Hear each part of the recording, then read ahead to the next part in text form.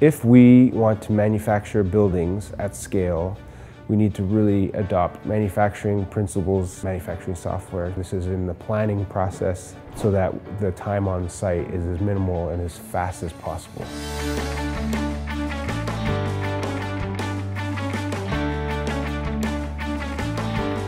Tall Wood House project is an 18-story hybrid mass timber building.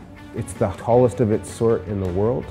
Most of the building was manufactured, largely built in a plant and then assembled on site. In the case of the Tall Wood House project, our service was to be what they call kind of a virtual design and construction integrator. So essentially doing the digital fabrication for all the mass timber in the building. The Urban One Builders was the actual contractor.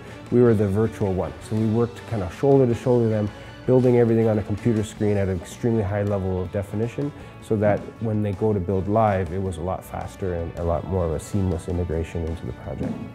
When we started, we didn't know exactly what the workflow would be because it's the first time anything like this had been built in this way. It was more about getting into the project and realizing how this entire system comes together on a computer screen. We're going to be much more efficient so that when you go build on site, it's going to be very fast.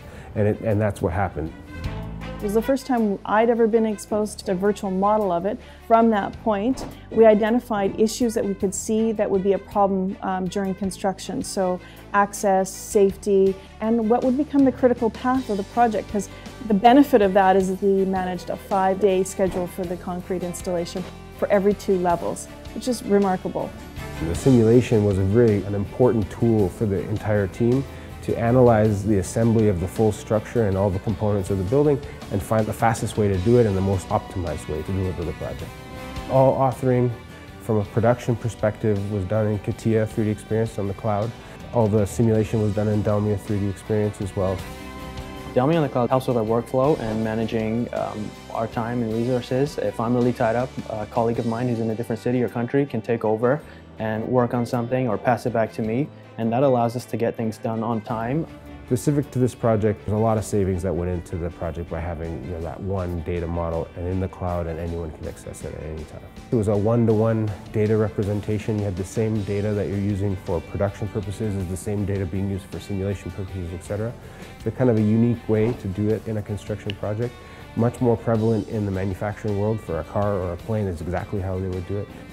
I think this project was a real positive case for what it means to spend more time in the process of planning, not just the building, but also the process to build the building. In general, when you actually end up manufacturing everything, you can control risk much better, you can plan much better, and you can deliver more with less resources, really. I think that's the differentiator to a traditional concreter.